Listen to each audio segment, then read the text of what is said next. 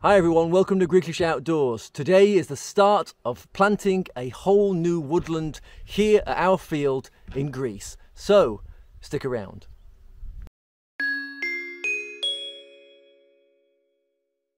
This is a bird's eye view of our field. Here I've highlighted the border and the little woodland at the end.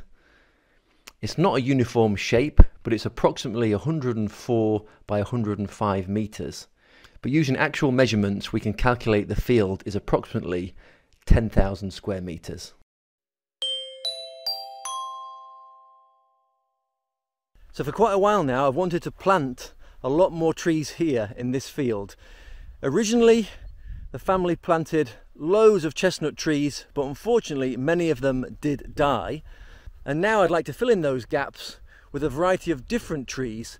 So this eventually will be a nice mixed woodland, including trees like mulberry, maybe some apples. I'm going to put some laurels in here and a few more in between. Now in here there are a few chestnut trees that will be kept in. Some of them have not started sprouting yet, so I will have to see whether some of them do recover. But many of these chestnut trees have been in here for at least 2 to 3 years now, I think, at least. And right at the bottom of the field over there is the little woodland where I've shown you in the past. This is going to be a gradual process over the next few weeks, as of course buying all these little saplings and trees is going to cost quite a bit of money. Planting all these trees, of course, is going to be good for the environment, it's going to be good for the local area, good for us, and leaves a little legacy for my family in the future. So on this glorious day, we start day one of the planting process. I have 7 trees I need to plant today. 5 of these are laurels, or Laurus nobilis. You may know them better as the bay tree or the bay laurel. Are evergreen trees or bushes. They actually originate in the Mediterranean and have had lots of different uses in human history, including as a herb and a spice. You may have seen dried bay leaves in the past, and they are used in things like Italian pasta sauces, and also when they're dried and ground up, can be used in cocktails such as the Bloody Mary. The next tree to plant is this lilac, or Syringa vulgaris. This is the common lilac, and it's a flowering plant of the olive family. These have beautiful purple flowers in springtime and is a really nice decorative tree. The purple flowers produced are actually edible and can be used to flavour things such as sweets and honey. The last tree to plant today is this large mulberry tree from the genus Morus. Now unfortunately, I don't know the actual species of mulberry this one is. I'll have to find that out at a later date. Now mulberry trees are deciduous and they are found all over the world, and in fact when they are young they grow pretty fast, which is good for us. They can grow up to 24 meters, and of course the fruit in small quantities is edible. So that's a little bit of information about the trees I'm going to be planting here today. Right, let's get the shovel out and get planting.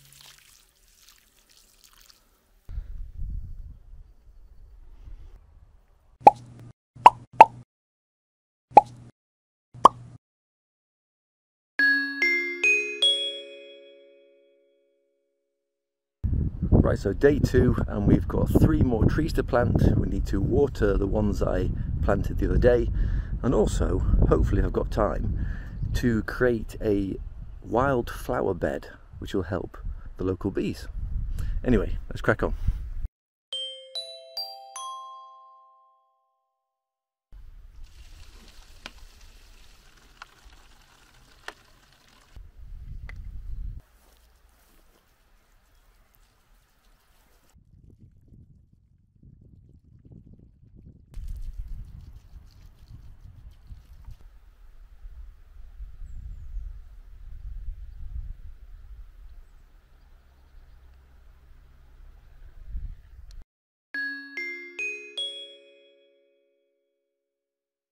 Now I've got to plant 2 cypress trees, or Caprices sempervirens. These are coniferous evergreen trees and they can grow up to a maximum height of 35 meters. These trees are native to the Mediterranean region and some studies have shown it has some medicinal properties.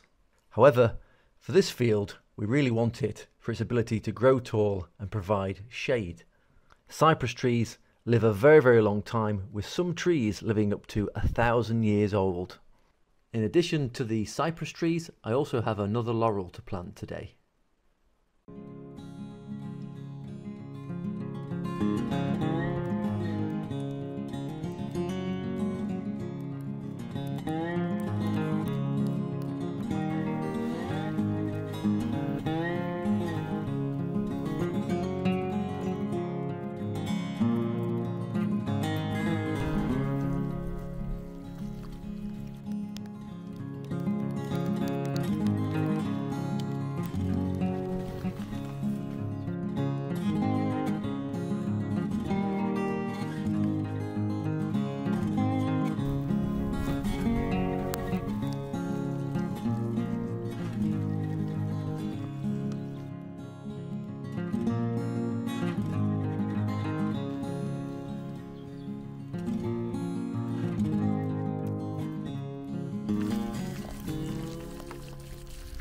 Right, I'm having a little break. I just want to say thank you very much to everyone who subscribed and liked the video and all your comments. It really means a lot to me. If you do want to support the channel and help me keep making these videos and maybe help me planting more trees, there are links of how you can support me in the comment section of every video I put up. Anyway, thanks very much. Back to the video.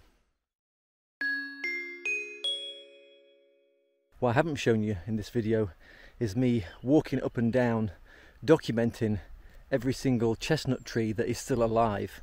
I've been up and down this field several times, counting all the trees manually, checking each one, making sure they're alive or dead, if they have any buds on, if they're rotten at the roots, and it's taken me a long time. To try and count all the existing trees in the field, I created a grid system which had 18 rows and 16 columns, and where there is a live tree, or what I thought was a live tree, I placed a C in the grid, as you can see here. Then I laid that grid system over the map of the actual field itself. Then I replaced the lettering with colours which are coordinated with the key at the side. Here you can see I removed the actual grid so you can see the dots clearer. I had to slightly adjust the position of the dots from the grid to the actual positions that I saw on the ground itself, and then eventually I overlaid that onto the actual photograph of the field from above. But now you can see a fairly accurate picture of all the trees that are in this field now. One little bonus I found was that near the little hut, as you can see at the bottom of the property, there is a yellow circle which I believe, from speaking to a local, is a damson tree. I'm hoping in a year or so's time we should get some fruit off that and hopefully make some delicious damson jam. Right, so that's the end of episode 1 of this series of planting a new little woodland. I hope you enjoyed this first episode. Keep your eye out for future episodes when we should be planting more trees, planting flowers and maintaining the trees that are already here. But for now, thanks for watching, take care, much love, see you next time.